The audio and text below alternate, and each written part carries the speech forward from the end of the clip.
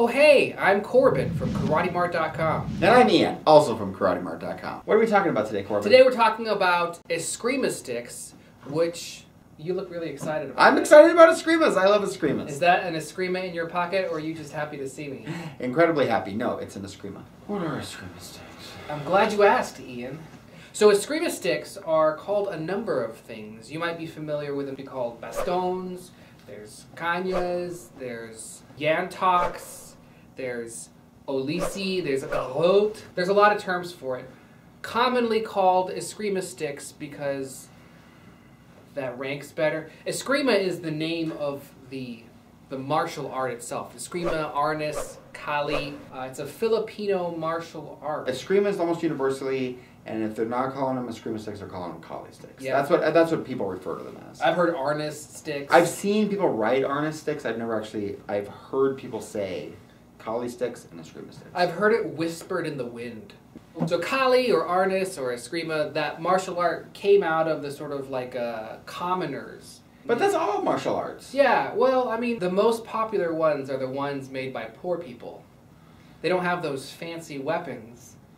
And sometimes we're restricted by law from possessing weapons. So it's like, okay, well, I can't have a sword or a gun. I've got a stick. Yeah, and so Escrima sticks or bastons, they're one of the most popular arnis weapons, partly because they're useful in training for other Escrima weapons. And what was the common implement that an Escrima stick was, if it's not an Escrima stick? I think it was just a stick.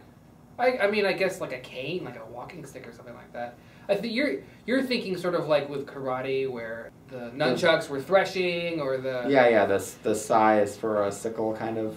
I don't think there was that sort of like, this is hidden. It was like, hey, we've got some reeds growing in the back. We have some sticks available. Yeah, let's do this. So if you're completely new to Escrima, arnis, kali, to Filipino martial arts, and you bruise easily, then you probably want to start with something that's pretty safe, like a foam stick. I happen to have one right here.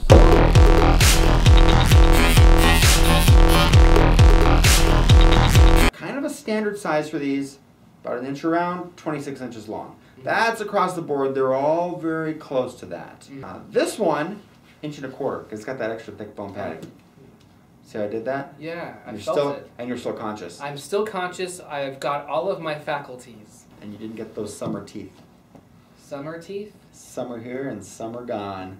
So this one's got like a plastic interior, right? And then it's got a foam padding. Right. It's pretty stiff for a foam stick, and it's got a hollow plastic interior, foam jacketing, little dragon design, and it's really light. That's the same dragon design that we've got on some of our foam nunchucks. Yeah. So this is pretty safe. These are 26 inches long. A lot of these are 26 inches long, a little bit fat. I would feel totally comfortable giving this even to a small child. Yeah, even with tiny hands. Yeah, like tiny hands and a good arm. This is fine. Or like baby hands. You ever like go up behind somebody and then you just like touch the oh, look at the baby hand.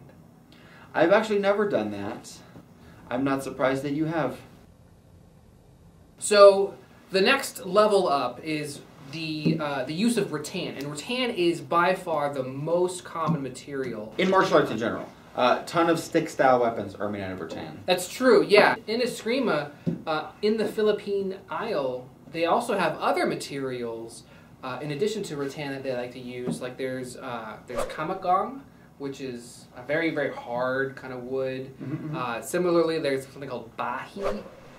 But both of those are like endangered, and so very expensive. Very expensive. In the Philippines, I guess these kind of like grow on the side of the highway. And here's the thing too with rattan, it's not even wood. That's what's so amazing about it. It's not even wood, it's a grass. It looks like bamboo because it's segmented. Like if you look at this one, it's got kind of segmented to it, but it's not bamboo. The segments are not hollow. Bamboo is hollow. And rattan is not. Okay. But it grows at a similar rate. It's a very fast growing grass, basically. The internal structure of this has these like tiny pores. Rattan is extremely flexible. It's disinclined to splintering, and it's super strong, right? So it's flexible, it's strong, and it doesn't want to splinter like wood. When these things get beat up, they'll crush, and they'll start to peel a little bit, but they won't splinter and crack the way that wood does. Like, so if you were to bend this to its breaking point, it would crack, crack, crack, crack, and it would just keep cracking all the way until you had it bent over, and you'd have a tough time actually separating it into two pieces.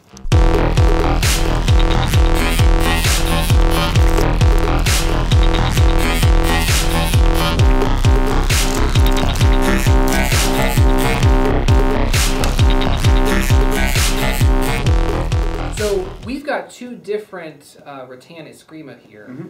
One is unpeeled. This one. And then the other one is skinless. So they're both defined by what they are not. What they do is the segments here, there's kind of a knot there when it's wild. Mm-hmm. They shave that down and then just kind of sand the whole thing, but not enough to remove the skin. Finish it with a little lacquer. It's done. And so then the ones without the skin are all completely smooth and it feels more standardized. It does feel more standardized. It removes kind of the variation on the outside here. And then what happens is when they peel the skin off is it exposes some of the grain of that internal sponge that I was talking about. Okay, so what are the mutual benefits between peeled and unpeeled? The unpeeled one, it looks a little bit rougher. It arguably is a little bit stronger because it still has that natural outer jacket of like rattan bark on it. Okay. So that may help it be a little bit stronger depending on who you ask. The peeled one, a little more standardized, a little smoother, so it feels probably a little bit better in your hand.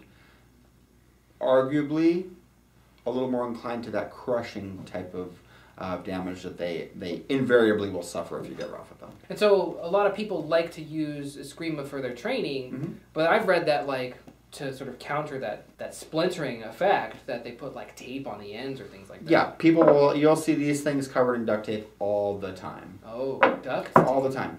Duct tape, bicycle grip tape, electrical tape. I mean, martial artists will use any kind of tape. Packing tape, bandages. I like that cloth Gorilla tape, personally, that black cloth Gorilla tape. I think that stuff is awesome. Oh, okay. What about other materials like wood? This is the most traditional and probably the most common material you're going to see. It's light, it's strong, it's relatively cheap, but you have options. We are not Bronze Age peasants with merely the sticks growing on the side of the road. We have options. Okay. Take those away. We've got wood. We can use regular wood. I like this one, dragon one. So this blue dragon Escrima stick, this is actually very light. This is like half a pound. Yeah. The blue dragons, this is just a light wood. Pine, I would suspect. Very light. Okay, yeah, and it's got a little dragon edge to it. Not as traditional, but it looks nice, which is, I think, why people like to buy these sorts of things. We have a black wood that's similar to... Now, that looks similar, but that one is oak. So you've seen the rattan, and you've seen the wood. So you might want one that won't break on you. Which one would you like to show us? This is the polypropylene. The polypropylene is indestructible. Yeah, we have two polypropylene ones. One has this sort of design like it's made out of rattan. It's got like the segments, but it's like 32 inches. Like you could cut it with a saw or something, but this one's still 26 inches. This one's a little bit heavier. It's because the rattan ones, those are like 5 ounces each. This one is like twice as much as that blue one. It's like a pound. Yeah. This has a little simulated wood grain to it, so it feels like plastic that has been textured to look like wood. So it's plastic textured to look like wood, which is shaped to look like rattan, which has been cut and shaped into a weapon. These are good. I like them because they're tough and they're heavy. Yeah, yeah. And this is the Western translation of the Escrima is into the baton. Well, remember the word, the Filipino, Tagalog, Spanish word is baston. Baston. Which means baton. There's this globalization, cultural admixture, cultural appropriation going on with these weapons, and you can see the power that comes from the shape of these weapons. With the rattan Escrimas, I picture traditional Asian style martial arts, and baton, I picture more mall security guard, prison guard. So when you hear Escrima stick, you want to exoticize the martial arts weapon. When you hear baton, I hear run, it's the popo. That's what I hear. But what if you're like, This is bland. Yeah, it's not shiny. It's bland. Right. You need something a little flashier. Right. Since we have the whole factory in the back with all the machines and stuff, we've made a couple things. Solid aluminum Hexagon Escrima. So this guy, solid aluminum, it's a 6061 alloy. It's got a multi-layered grip to kind of cut down on that vibration. And it's a little thinner. It's a little thinner than a Rattan Escrima. 3/4 of an inch. Heavy. That's 21 ounces right there. Yeah, it's heavy. Yeah. So if you're going to build up speed with something like this, it looks good, it's nice and heavy, you're going to build up the right muscles. When you switch to something else, super duper fast. But you've got something else. I've got something else. Show everybody. The Black Grip Aluminum Escrima. Oh,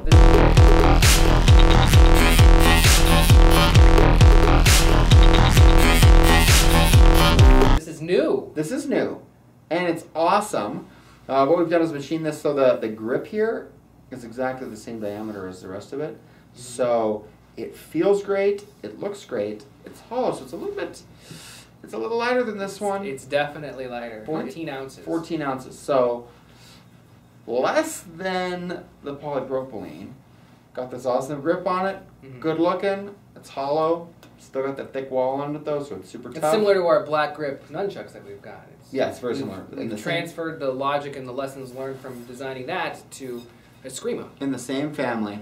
So what should a person buy? Well, hopefully we've organized this video in a way where you can see there's a progression. You start with the foam, you move to the rattan, then maybe the wood, then the polypropylene, and then when you really want to train hard, you get the metal ones. That's right. You when you train, make the noises with your mouth. Please make the noises when you're training. With your mouth. Just it's like Adam West Batman. I guess that's our video. Are we done here? Thank you for watching. Thanks for watching. Hit the bell if you're watching on YouTube. If you're on Facebook, follow us and like us and share and watch every video and share it with your mother. She could use her Mother's Day money to buy me some Escrimas. I'm surprised you have a mother. You just seem like the kind of person who springs forth fully formed. I did. I exited a public restroom at a bus stop, and that's how I was born. I fell off of a turnip truck.